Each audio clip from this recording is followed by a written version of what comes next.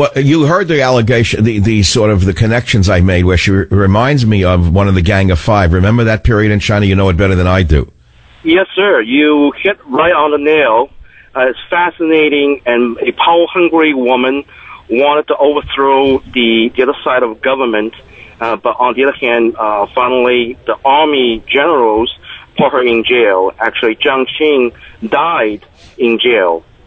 Yeah, of course, that could never happen here because there are no army generals. They were all purged by Stalin, Obama, Mao. Right. Yeah. Did you hear me read the names of the generals and the admiral who were fired right after Benghazi? Did you happen to catch that part of the show? Yes, I did.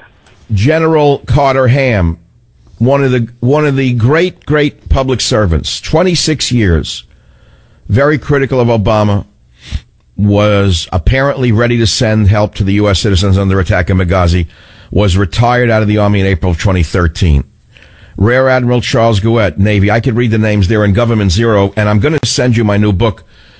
Daniel, I made an allegation earlier in the show, and you're an expert on China. I can hear it in what you're saying. I was hoping somebody would understand the reference. I don't know when it was. I think it was 5 years ago. It could have been 8 years ago. I remember reading that the communist Chinese were so impressed with Hillary Clinton at that time that they were sending cadres to America to study her delivery, to learn how to speak to the masses, the peasants, because she was so convincing in her delivery. Do you recall any of that, by the way, in any of your studies? Sir, actually, China had a very good relationship with the Clintons. Oh yes. The head of the Democrat National Committee under Bill Clinton, his name was Schwartz. Mr. Schwartz started as a parking meter businessman in the Bronx. But Mr. Schwartz was so smart. I think his name was Bernie, by the way. Bernie Schwartz, another Bernie. Bernie wound up taking over Loral Space and Technology. And in a short period of time under Bill Clinton and the Democrat Party, he gave China the ability to launch rockets that stayed in orbit. Did you know that? Yeah, also IBM deal, I think, has a lot to do with them as well, because IBM sold to the biggest computer company in China. At the time China was launching rockets, I remember it very, very clearly. I was on the radio at the time. China was trying to launch rockets to launch satellites, and they couldn't get the rockets to do that. They were crashing. And with federal money that Schwartz had gotten, the technology that he developed with federal grants and contracts, he gave to China, and he said it would never be used by the People's Liberation Army. Now, we know he was lying.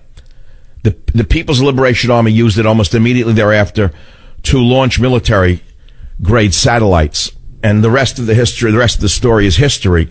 That was the Democrat National Committee.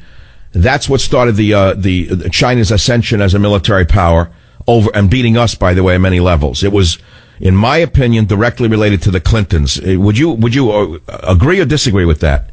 Yes, sir. I would concur, 100%. It's a pretty serious day when you consider that none of these facts are coming up in this hearing today. You notice what we're talking about, an event in Benghazi, and none of them are connecting it to the Arab Spring and the refugee crisis that has followed that. They're talking about this singular event and not relating to the bigger world events. They're not going back to this woman's dangerous history. I mean, a lot is at stake here, Daniel. You have to agree. I think that's why you bothered to call this radio show. I assume you've listened to my show before, maybe for years. This is the first time you've ever called. Am I correct? Sir, yes. I love your show. I listen to you all the time because I travel all the time. Let me ask you this, Daniel. I referenced the Double 10 parade. Can you elucidate for the audience what that actually signifies? Am I correct in saying it signifies when the martial artists of China rose up against the corrupt power structure and overthrew the government of China? Yes, it's a national pride to them. I heard you mention Opium War. China lost Hong Kong, Macau to British and Portuguese. Those are consequences of those events. But scary part of it, if you mention history, really scary is I wish American people go watch documentary of Jiang Qing, Chairman Mao's film. They will make a connection between Jiang Qing and Hillary. Oh my God. Well, no, I've got chills when I watch her. That face, that face, the dictator's face, that she just doesn't change an expression except once or twice. People would say that means she's performing well, but does that mean it's good for America? Does that mean that this is what we want for the president? It means that although we now have government zero with no borders, no language and culture, I would say that if Hillary wins, it will be less than zero. I'll have to write a sequel called Government Less Than Zero. Daniel, these are very serious times, and I think it takes a serious man like yourself who knows what communist China was, who knows that Mao Zedong killed 30 million of his own countrymen, who knows what Hillary Clinton is capable of, to call this show and send out the alarm bell. And I want to send you a copy of my brand new book, which will be out next Tuesday, and I thank you very much for listening. Jim, please get the gentleman's name. That was a heck of a phone call, probably the best of the day, because he knows who she is. Did you hear what he said? He saw what she was. Mao's widow. Don't you remember how she ran China? Hillary similar to Mao's wife. Power mad also. All right, let's go to a few other callers. We got great callers out here. WBAP in Dallas. John, you make a great point. Please state it to the audience. Hi, Dr. Savage.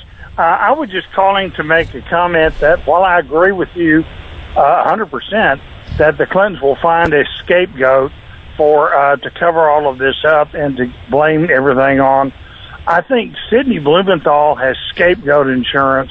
He's been with the White House and been with the Clintons ever since the beginning, and he's one of the people who did the steering and the strategy during the impeachment, and he was also one of the people who went with Hillary, intending to go to work for the White House, and of course, as you know, the White House said no.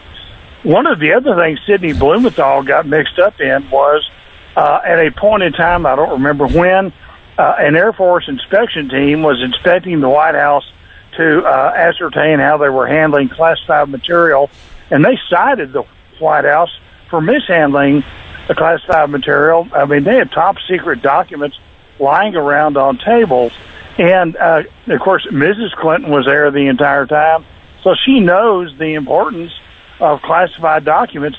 No, I understand all of this, but Sidney Blumenthal, you made an interesting point. I think he's going to be the fall guy for a couple of reasons. His name came up too many times today for them to continue to be associated with him. People are going to keep asking, who is this guy Blumenthal? What does he have to do with this? What was he doing in Libya? We heard that he had private business plans for after the overthrow of Gaddafi. We even heard to his credit that Obama did not want to overthrow Gaddafi. Did you hear that part of that today? Yes. Obama opposed overthrowing Gaddafi, but it was Sidney Blumenthal who convinced Hillary to overthrow Gaddafi because he had business interests with the new government that would emerge. This is a shocking discovery from today's hearings. Now, if they are true, or even if they're untrue, Sidney Blumenthal has a liability to Hillary's rise to the presidency. Don't you think so? Well, yes, I do think so. But the problem is, if they cross him, he knows every single nasty thing they've done, at least since White House days. And I would, he's. Well, I understand that, but I don't want to say certain things on the radio. Let's put it this way: he works for them; they don't work for him. I wouldn't want to try to blackmail the Clintons. That's all I could say. End up with you're being very serious. Well, I don't know where you'd end up. You'd probably end up teaching political science at a junior high school in Alaska, where the principal can look across the straits and see Russia. All right, look, my friend, Government Zero goes out to you. It's a very sad day in American history that a woman of this low caliber can rise to such a high position, be called before a hearing that took 17 months to convene, and literally get away with virtually everything she's being accused of. I'll be right back. Join the Savage Nation. Call now, 855-400-SAVAGE, 855-400-7282. Savage. Your Savage Nation is sponsored by SwissAmerica.com. It's the only company I trust for tangible assets, gold and silver. Call 800-BUICO. During the break, I got an email from a PR agent out of Los Angeles. You're not going to believe this email. Senator Hillary Clinton to be a guest on Jimmy Kimmel Live. So I say to myself, the government media complex is so obvious at this point. So I changed some of the names. I'm now calling him Jimmy Kibble. Jimmy Kimmel is now going to be referred to as Jimmy Kibble because he has the brains equal to that of dog food. Jimmy Fallon will now be known as Jimmy Fallon because his brains are equal to that of a fallen guava. Jake Tapper is now going to be known as Jake Lapper because that's all he's good for, is lapping up the milk of the government. And of course, Wolf Blitzer will be known as Wolf Spritzer because he's always looked like a spritzer to me. I guess there's still a Stephen Colbert somewhere. I call him Stephen Coldbath because that's what he could use to clean up his act. But nevertheless, these are the names we will use from now on in the Savage Nation. Jimmy Kibble, Jimmy Fallon, Stephen Coldbath, Jake Lapper, and Wolf Spritzer. All we've got left is mocking these gestures put in place by the government. They wouldn't last 1 minute did the establishment not want them to be there as covers for them, as evidenced by the fact that they go on these shows. Hillary Clinton's going to go on Jimmy Kibble. Ha, ha, ha. Great politics in America. Franklin on WABC, what's on your mind? Well, I think the greatest friend Hillary Clinton has is the Republican Party. I think they're doing everything possible to get her elected because they so hate Donald Trump.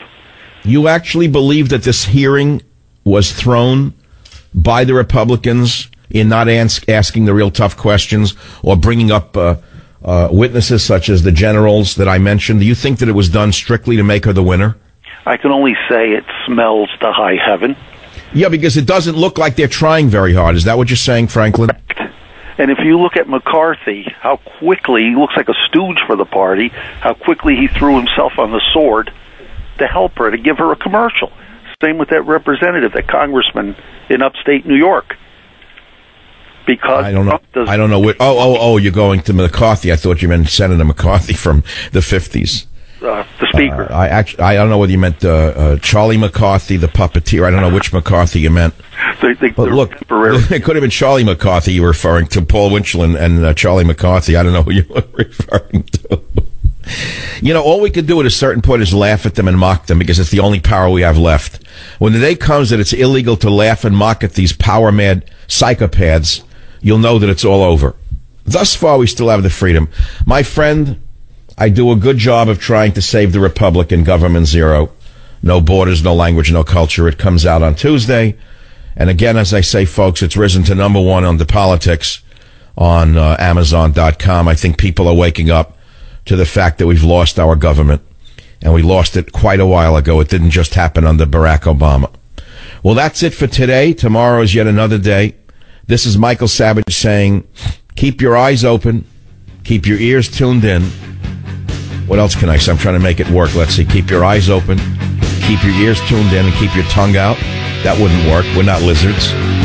But keep your tongue out because sometimes there are things in the air that you can sense with your tongue that you can't sense with your nose. If that doesn't make sense, that's perfectly understandable because it's not made to make sense. This is the Savage Nation saying, don't take it too seriously. It's only your nation at stake.